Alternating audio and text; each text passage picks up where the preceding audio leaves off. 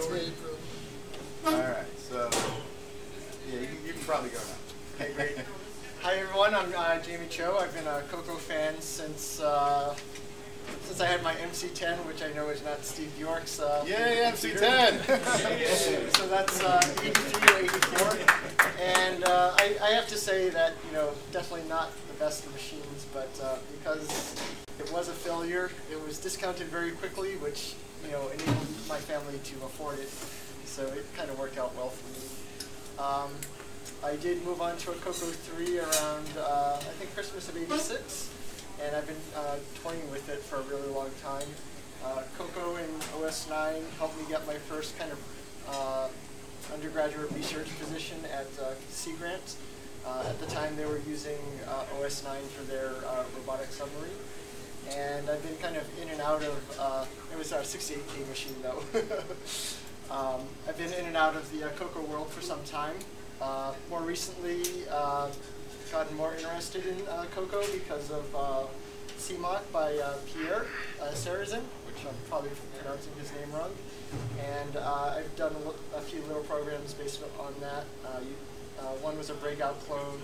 I ported Jamie Zawinski's X-Dolly clock over to the CoCo, and I also ported a mini Lisp over to CoCo. I would like to talk today about some things that I've been playing with, and I kind of like to call it CoCo at a higher level computing.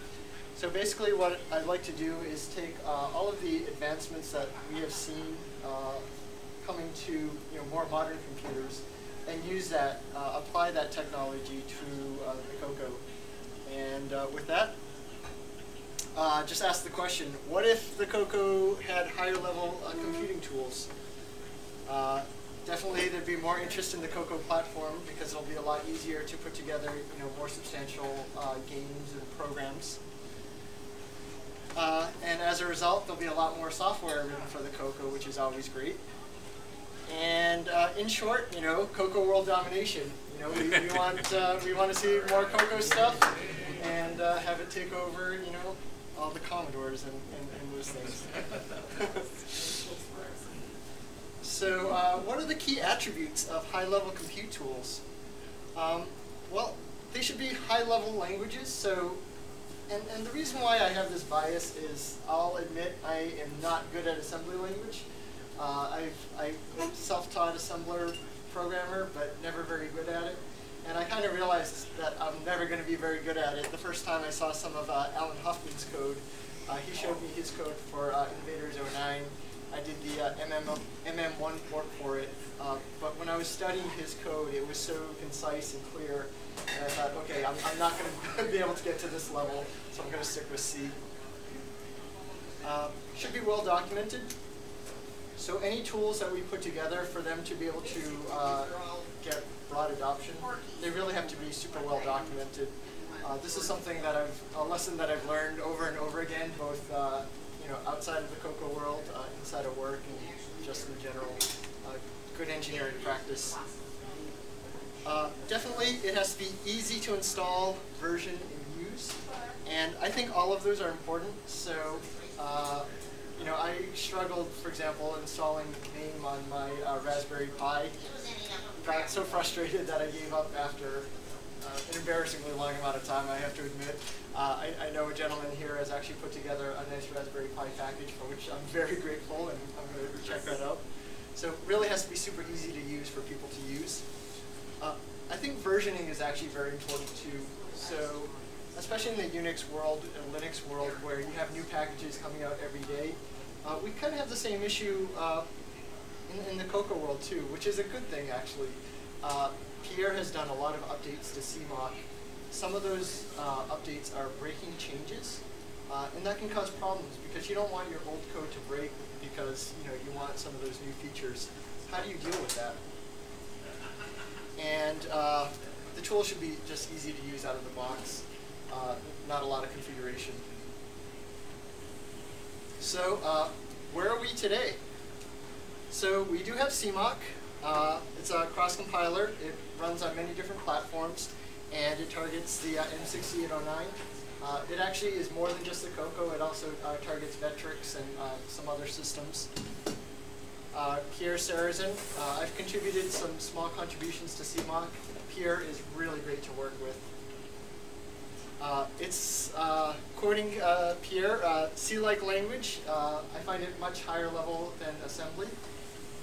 And you know, the truth is, assembly language is faster. I mean, there are people here who can do amazing things with assembler. But you know, CMOC is pretty good. It's actually really well documented too. So if you go to either Pierre's website that details CMOC, or if you go into the .h files, it's very easy to follow everything that's done. It actually works pretty easily right out of the box. But there are still dependencies, and without going into too much detail, I obviously start with the Mac. The Mac has a kind of weird C preprocessor, not quite compatible with CMOC. And other issues I found are with LWASM. It actually generates, you know, correct code with just about any version of LWASM. But I spent 3 or 4 hours tracking down a 1-byte change between 2 of my different Macs, just generating slightly different code. It was just because I had a different version of LWASM. So there was like 3 or 4 hours of my life gone because of dependency management. DynoSprite is something that I think came out 2 or 3 years ago. Richard, and I'm going to get his last name wrong, Kadekin. It is a 2D game engine written for the CoCo 3. It handles a lot of stuff, including scrolling, sprites. It compiles the sprites down to code, so they're super fast. It also handles sound in the background, so you get a lot for free. Written by Richard. I've made very, very tiny contributions to it so far. It is object-oriented in design, but it's in assembly language. And again, assembly language is just not my strong suit. Super high performance. Really well documented. Richard did a great job actually detailing the overall architecture, memory map, and overall structure of things. That made it a lot easier for me to interface it with C. The challenge here is it does require assembly language and lots of dependencies. Richard does a lot of cool things. He compiles the sprites using in tiles using Python. Python, though, it requires several other dependencies, and it's not the easiest thing to get everything up and running off the bat. And for those who haven't seen it, who here has actually seen it before? So here's what you get when you compile it out of the box from his GitHub. It takes a little bit to load, but what it's doing is it's in this case he's loading in all of the sprites and some sound, and it creates this kind of large virtual world that you can scroll around in and bounces balls around. And he actually implemented all of the physics calculations in assembly, and even has his own fixed point engine. It's pretty cool. So when I saw this, I was thinking, wow, if only this had a high-level language to connect to. And then a few months later, I think Pierre posted his first version of CMOC, and I thought, okay, I have to combine these two things. So how do we bridge the gap? How do we make it super easy to use all of these things? High-performance library, high-performance language that's easy to use like CMOC. So my path for that is Docker. So Docker is typically used in a server setting where you want to actually get all of your dependencies in a single place. The mantra for Docker is you want to have your infrastructure as code. Your code and data is important. Your server and hardware should not be. So it allows you to scale things very, very easy. It also makes it super easy to keep your development, staging, and production environments all in sync. But we can use that same notion to put all of our CoCo stuff in a single place and version everything together. So in this case, what we want to do is when I put something on GitHub, I want to make it super easy for people to compile without having them to know that, oh, I use this version of LWASM, this version of CMOC, this version of Python. And everyone has to get the same results. You know, even though I'm in Massachusetts and a lot of folks are in this Midwest area, and some folks are, like Richard, are in California.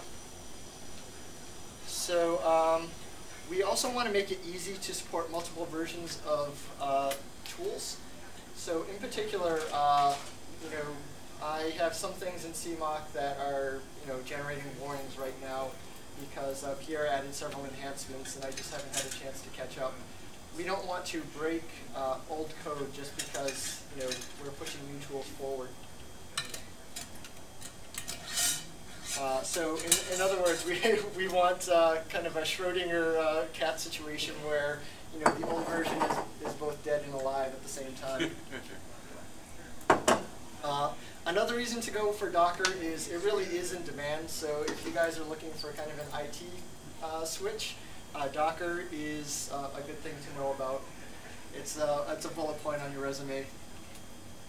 And of course, the most important thing is the Docker icon looks like Fudgy the Whale. Anyone know who Fudgy the Whale is? All right, good. The East Coast people? I think only the East Coast people know who Fudgy the Whale is. Is Carvel only an East Coast thing? Yeah. Well, for everyone else, you're really not missing that much. It's an ice cream cake. Okay, so what we can do is we can put all of our CoCo tools into a single image as long as those CoCo tools are compatible with Linux. And I put several tools together, and you can access them by just going to my GitHub, git clone, blah, CoCo dev, and all of a sudden you have CMOC and LWASM and a whole bunch of other tools installed, and it'll just work right out of the box. So you may want to actually have a different version of the tool because, you know, you haven't had a chance to catch up with all of Pierre's changes. So that's okay. Just clone it again, and you can check out an older version of my CoCo development environment, and boom, you'll have a different version of CMOC and a different version of LWASM, and you know, you can go up and down as freely as you want. So this is a case where, you know, you can have both your old version and your new version, and everything existing on a single machine. You can also package up your code so it's super easy for people to compile. The easier it is for you to get people up and running to compile your code, the more adoption it'll get. And so in this case, you just want to create a little build file. And I know this looks like alphabet soup, but you know, Docker takes a little bit to get your head around. But once you do that, then anyone can just download your code and type build, and boom, they'll have a built image. Something I didn't touch on here, Docker is compatible with Linux, Mac, and Windows. I have not been successful getting it running on Windows, but it allegedly runs. And so this will actually give you cross-platform against the three, you know, major platforms. Probably won't work so well on Raspberry Pi because there is like an x86 dependency, but you know, that's where that's at. So I know this is really hard to read, but it's the same idea. I have lots of different things on GitHub that you can just clone the GitHub repo and just type build, and it'll just work. DynoSprite is the last one. So DynoSprite is the trickiest one to get working because it does have a lot more dependencies. But you know, once you get it up and running, you also have a great game engine. Combine that with CMOC, it's very easy to put something together very quickly that's fairly impressive. So I spent a good part of yesterday putting a demo together, and really it's been less than 1 day of work to put something together. And I just want to show you what I did and how to do it, and show you a quick demo. So this is all based on a Docker environment, CMOC, and DynoSprite. So let's do it. All right. So the first thing you have to do is edit metadata, which is usually the least fun kind of stuff to do, but it's good to do it early, just get off to a good start. So basically, we have to make some small edits. We want to make sure that the name of the disk image that we generate makes sense, as well as the files. So here we just, I'm doing a Ghosts and Goblins kind of demo. So I just name things appropriately. Change the readme.bas.text. Richard actually put together something where you can put in credits and stuff like that. So I can at least credit all the websites I pulled the images from. And then update assets. There's just a main menu that has to get updated. I'm just going to go through this stuff very quickly. There are 11 main steps, and then I'll get to the good stuff. Have some intro graphics to do. So when things start up at each level, there's just a little image that you want to show. And so you just have to update some graphics here. It's pretty straightforward. Really, it's just updating some graphics. Because I don't have John Strong's cool icon tool, I take images and I kind of manually reduce them.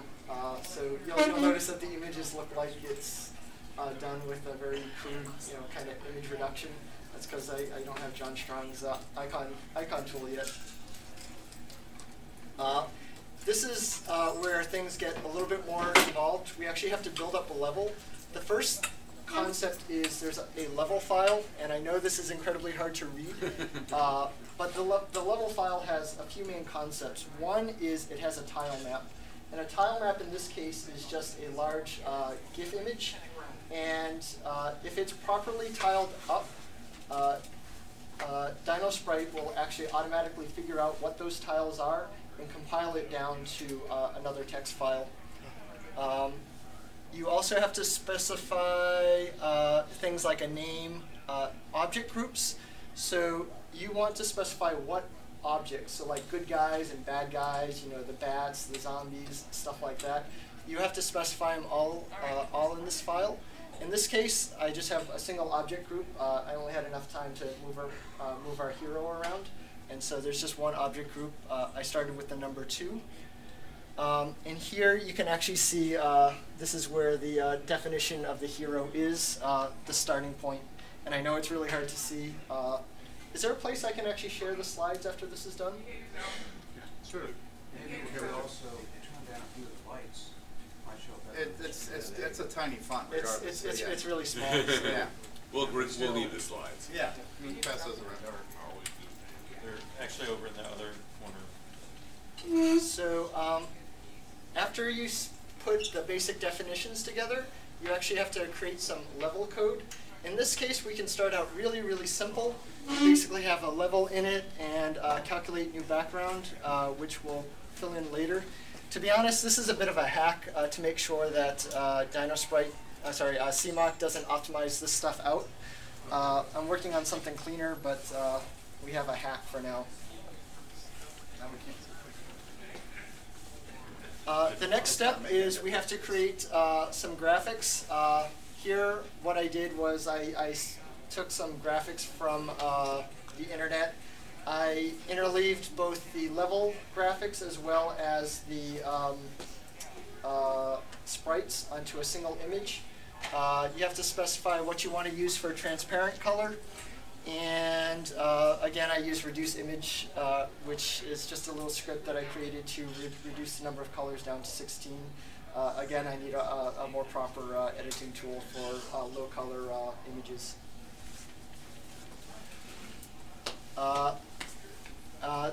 Next step, you actually have to create the graphics and specify the graphics for in this case, this is specifying the, what is this location? I think this is mistitled here. Basically what this is doing is specifying where in that large image the hero is. Let's start simple. We'll start with a single sprite, otherwise it gets really confusing quickly. We have to create basic object code, and again, I know it's really hard to see. There's not a lot to it. You have to initialize the object, there's a reactivation, and there's an update.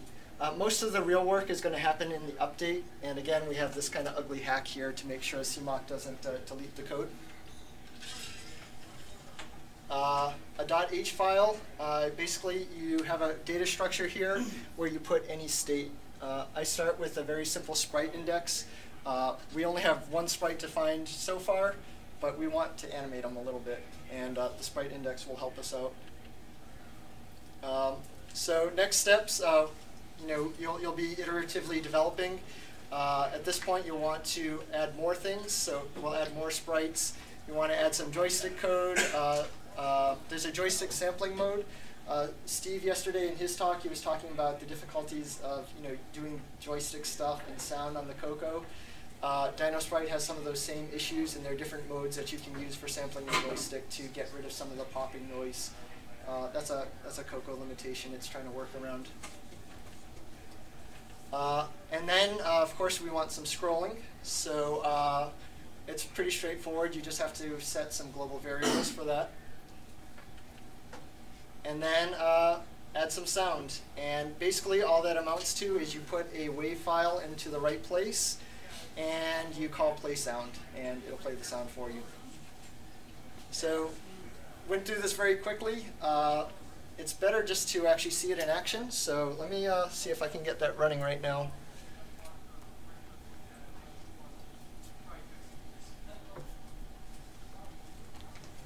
So this was about 1 day of work, and whoops.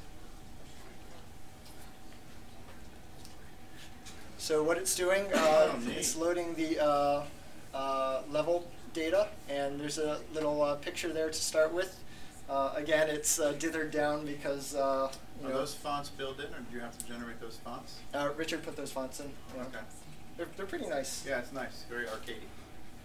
Yeah. Wow, that's nice, man. That's really nice. So. Is it parallaxing? No, that costs extra. So it's not too bad. Very smooth. Yeah. So it's all Richard's work, to be honest. To that's make really good. So it's probably less than 50 lines of C code. A lot of work to compile all the sprites and stuff like that together. But this is how I see us being able to put together really complex games collaboratively, and be able to do it faster than ever. We have all of these really cool tools, and so I'd really love to be able to take advantage of them. Oh, and sound, of course. So nice. It actually supports up to 2 simultaneous sounds. It was like 2 a.m. last night, so I stayed with just one. But you can have a large sound set. That is cool. All right. It's like a familiar title too. Yeah, it's one of my favorite games, Yeah. but I have it on Super Nintendo, but I can't get past the second screen. That's awesome. So, I think we can program the CoCo at a higher level and still produce some really performant software. We can use Docker to manage dependencies and use CMOC for programming. High-level libraries like DynoSprite, the more we create them, the more we document them and start using them, the more we can collaborate. And I think, especially with all of these things combined, it really makes it easier for us to put together a lot more complex games. And I would be very happy if we could do this in a more collaborative setting where we take all of the cool tools that everyone is developing, people's cool ideas, and put them into a single game. That would be cool. And all my code is available on GitHub, so please check it out, give it a whirl. Should be super easy to compile on a Mac and Linux. I have not tested Linux. I really want to get it up and running on Windows. I don't have a Windows machine that I can test against.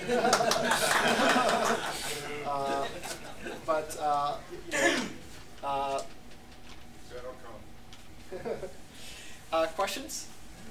Sure. So would for example, systems that have various enhancements like the speech packer, yep. et cetera, would those just be new additional libraries that you can compile in? Yeah, so I think that should be fairly straightforward. The way it works, I believe, is right now there's support for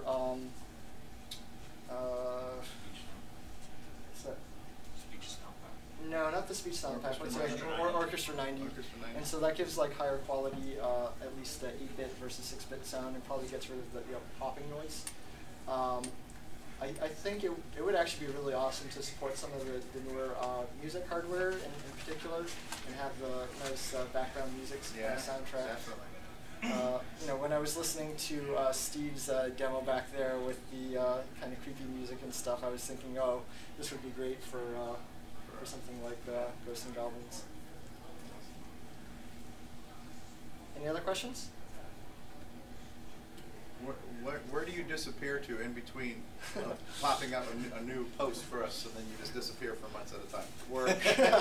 I'm at work a lot, yeah. so you just sneak in and drop something and disappear again. Yeah, I really wish I had more time to do CoCo stuff, but I also awesome. love my work. So, but this is my hobby. It's awesome. Thank you. Yep.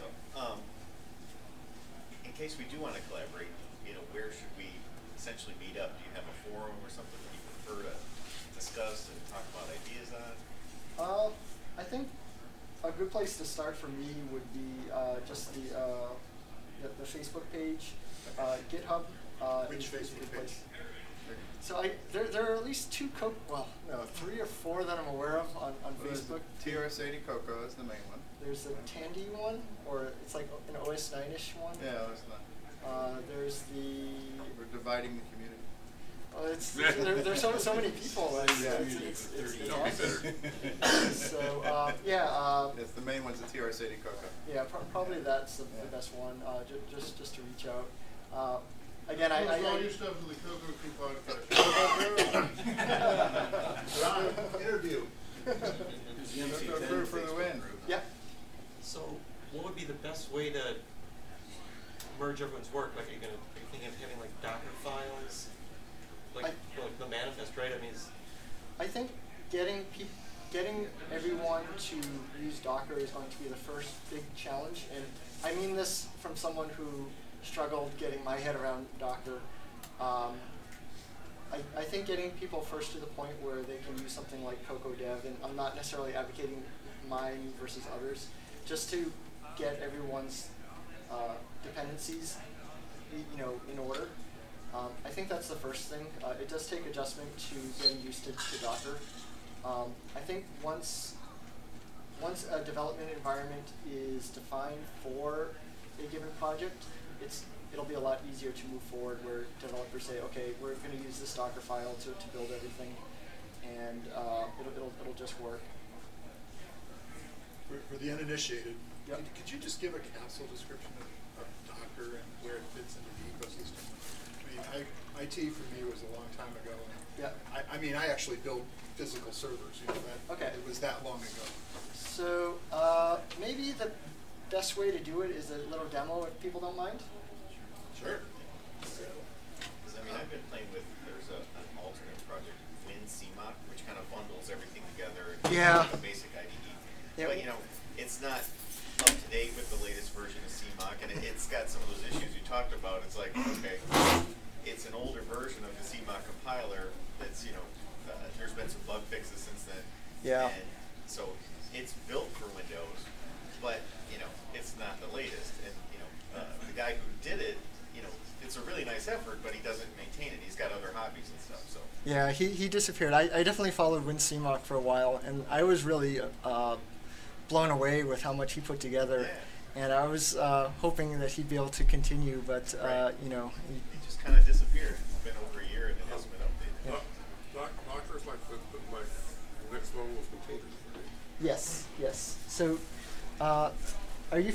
Is everyone here familiar with things like VMware or VirtualBox or things like that?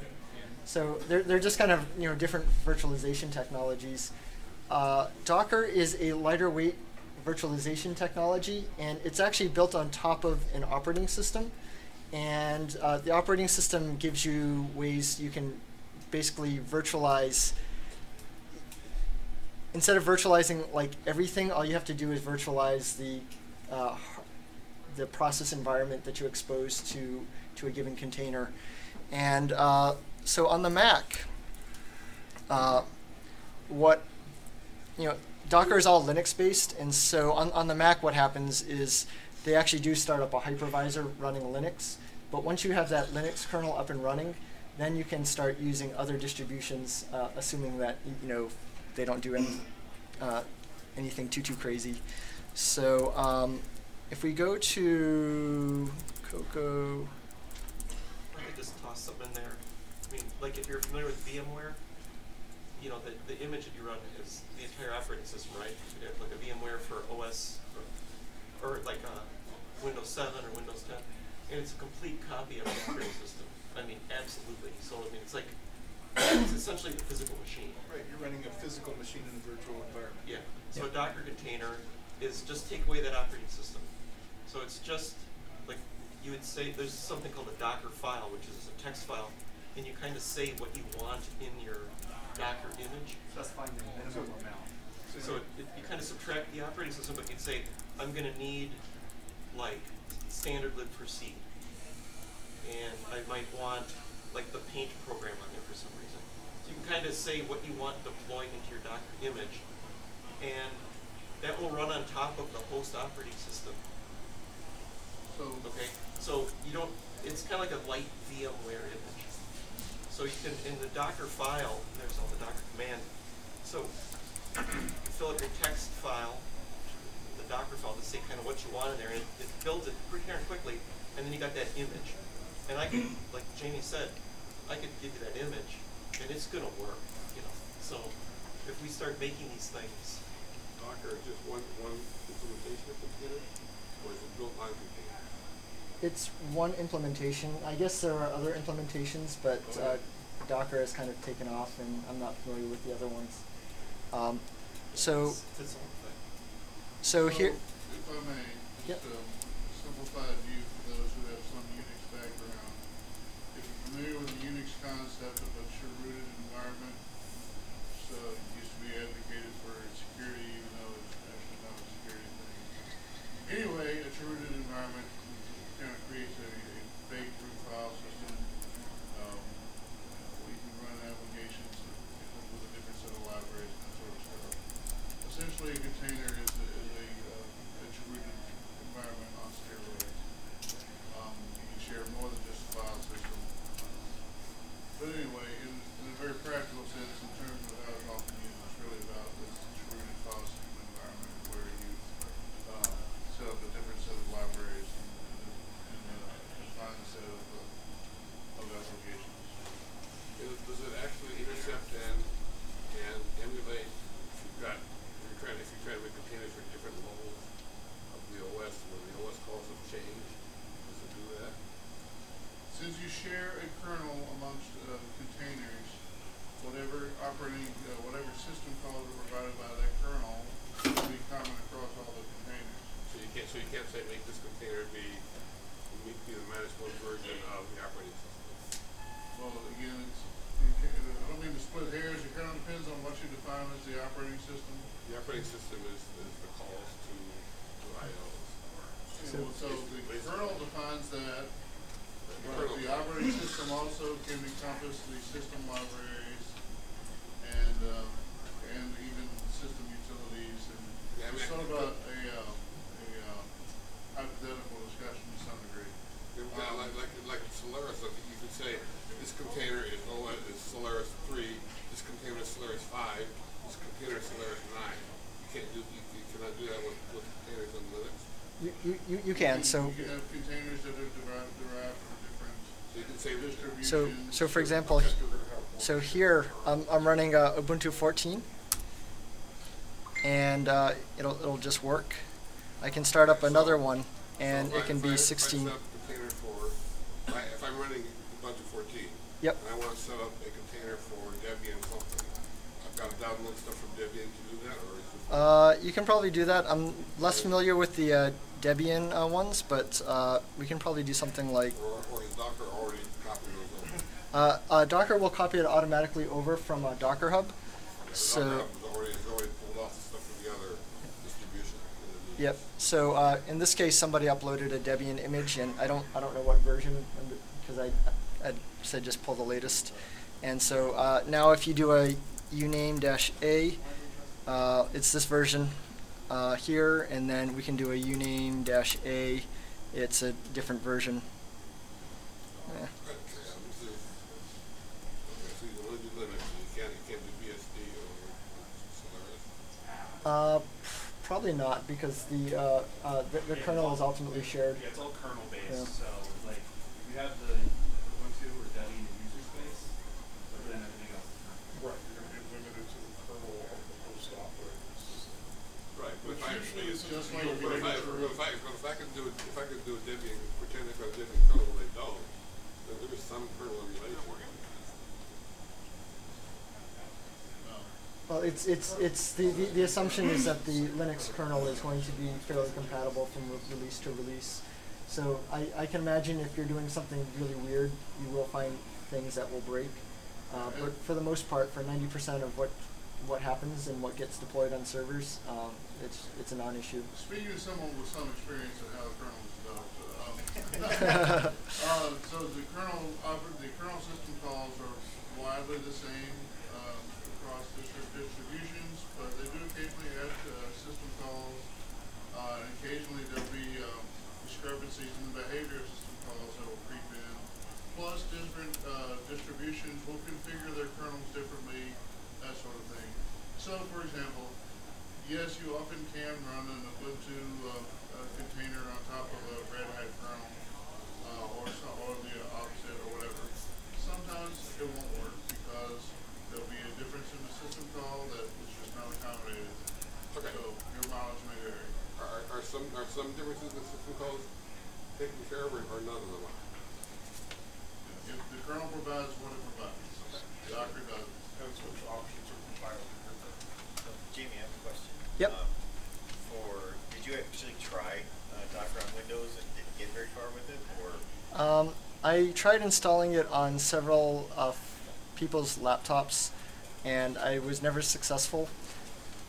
It could be they do weird things on the laptops though. So before saying, oh, it's a Windows thing. Does it require virtualization hardware? Yes. I was just trying to figure out if it was a problem with your container or it was a problem with the Docker installation itself. Yeah. I think this is not, this is just grounded on a few data points. It's my understanding that Docker works best on Linux, next on OS X, because there's this extra, bridge that they have to cross, and then less well on Windows, just on personal experience. To start off, you've got to run the Linux kernel, actually. Right? Yeah. Like you're running on OS X. Added like Linux kernel like in user space support, so hopefully Yeah. that will get better over time. Yeah, Microsoft is pouring a lot of money into Docker, and so when you look at all of the Docker activity, a big chunk of it is to get it to work really well on Windows. And it's not just virtualizing Linux, they also are virtualizing Windows. So Hey, it's... don't forget, Microsoft's offers a Linux distribution now. Yeah. They're winning. They're called Windows. Yeah. So, We switched to all this. We switched this stuff where I work, and everyone has just a total pain in the butt getting it going on Windows. There's something called Docker Toolbox, but then you got to go into the BIOS, and there's like Hyper-V settings, and it's just a lot of messing around. If you use a MacBook, Docker just works like when you just buy a MacBook. just Yeah. natively supported. So it's just everything goes better on a MacBook or a Linux box. So anyway, for CoCo Dev, what I do is I start from Ubuntu 16. It's not that I prefer it or not, it's just what I happen to use and know. There are probably more appropriate things, but Ubuntu works. You want to set up a lot of your base dependencies and sources. So in this case, I'm pulling things from different repos. Makes it easier to install LWASM and CMOC. Install lots of other tools that happen to be very useful for building other things. Lots of CoCo specific stuff. I actually do install GCC 6809. I've never been able to fully get it to compile like a hello world, which is why I prefer CMOC. Lots of Python tools used by things like DynoSprite and others.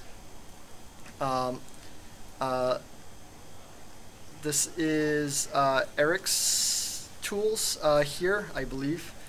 And I copy and compile the CMOC OS 9 libraries that Boise is working on. Right now, there was a breaking change in the latest CMOC, so I did a clone of the library into my repo. Is Boise here, actually? Yeah. So there's a pull request that I hope he accepts, because people are starting to clone off of my my repo, which it'd be better if they cloned his. There was some talk about Java on the CoCo, so I installed that as part of the default image. I don't know much about it or how to use it, really kind of curious. And then basically just clean up. So this gives you a sense of all the tools that are installed. I push this up to Docker Hub, and so it's very easy to pull, and you'll get an exact snapshot of what I use. And you can actually build upon that image. So for example, on DynoSprite, I found out that I forgot to install certain things in this image, so I just created another Docker image. Yep? To horribly simplify this, for my simple mind, you created a particular development environment, which then everybody agrees to. You're basically on the same exact platform for common development. Yep. So it's pretty much guaranteed. You know, if you can get this running cleanly, then you can do development. It'll just on work. A par. Yep. Yeah, go on. So both CMOC, I guess CMOC is under Linux that it works normally? Yes. And then the DynoSprite is a Python library, or is it Python? It's mostly written in Python, and so it works best under Linux. And because I added CMOC dependencies, it's just a lot easier to keep everything on a single Linux image. And so, does that make sense? Yes. So in general, if I wanted to go directly to DynoSprite and not use CMOC, I could, because I just have to program in Python. Correct? Well, the programming that you'll do, you'll be using Python tools, but your programming will be in assembler. So CMOC, the integration that I added will make it just easier for you to not use assembler or minimize your use of assembler. But the tooling is all built with Python. So, in this. Okay, I'm taking up a lot of time. Okay, so one thing I want to show you. So. Just because this project is using this development environment doesn't mean all projects have to use this development environment. People can use their own Docker images that have their own things in it. So for example, my DynoSprite is actually using a different image than the image I'm using now, because I needed to add some new things. And that's okay, because you can have multiple things coinciding on the same computer. So for example, if I do this, I'm using CMOC 0.1.51. But what I can do is, it's branch tag. I'm going to check out an older tag. Let's go to something really old.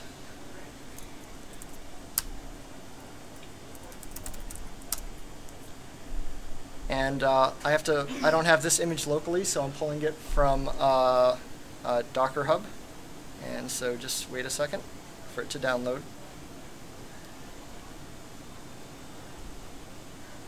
And basically you'll see it'll have a much older version of CMOC, and it won't have Java Grinder, and it'll be missing a whole bunch of other things as well.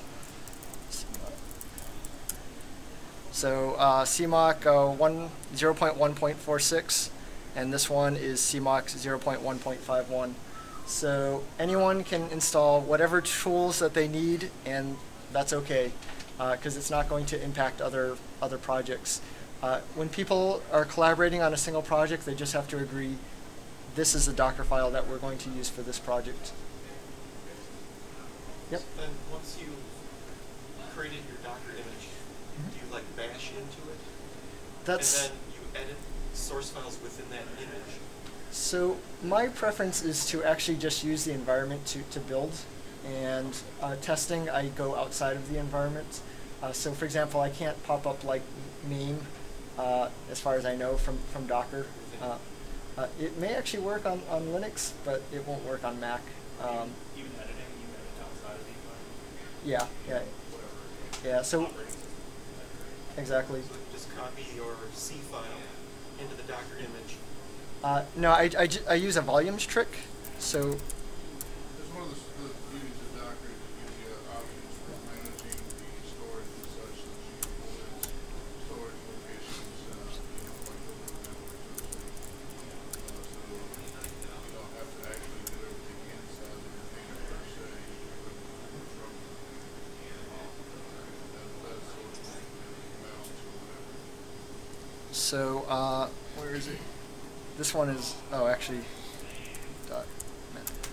so here what I do is I'm basically running this Docker compose file, which is another abstraction that I don't want to get into yet. But basically there's a volumes command here, and it allows me to map my users directory to a users directory on the image. And so in that way, things get live updated in the Docker environment, and I don't have to worry about stuff accidentally getting lost. That's the worst thing is, when you edit something in a Docker image and you delete it. And so you essentially have like a file system mounted. Yeah. Back and forth. Yeah. It's actually a really nice thing to do. Even beyond CoCo, when you're doing like website development, it's easier to mount a volume that has your source code, and then your Docker image can automatically update to reflect the changes. Very cool. Okay, great. Thank you, everyone. Awesome.